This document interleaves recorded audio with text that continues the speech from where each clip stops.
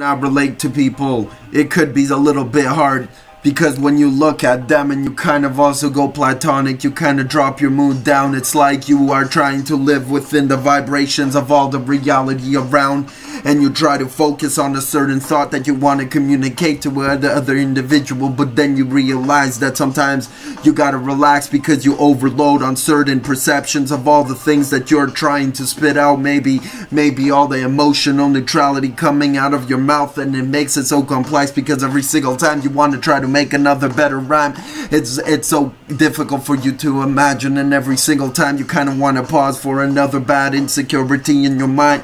So it seems like you are living within all the perfection, but you constantly probably want also perfection, and it makes it so confusing if you understand the ineption of all the things. It was a little bit hard from the childhood moment.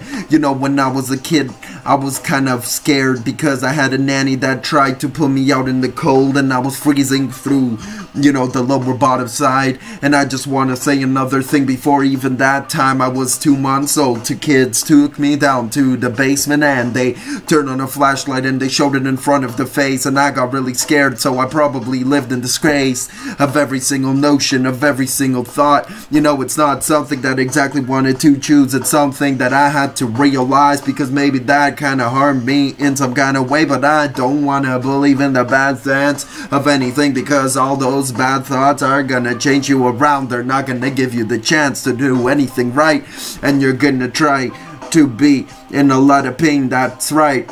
So I want to say something about all the history. My mom lived with 6 stepdads that were narcissistic. Some kind of abuse made my gums bleed and stuff like that. And they were kind of weird, because when I was sleeping in my bed at night, you know, one of them was cutting with a knife, kind of carrots at night. It was kind of mentally weird to me, because I didn't really understand the perspective that he wanted to bring. And I was kind of a shrink, and he made me as a filter. So every single time we sat and talked, he would use me. He would say to another lady over there who was a servant, he would say, "Hey girl, this boy likes you, come up over there."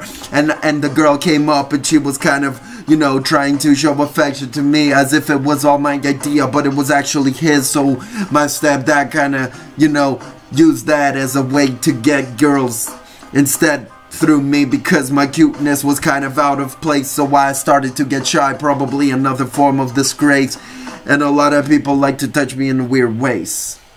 Yeah.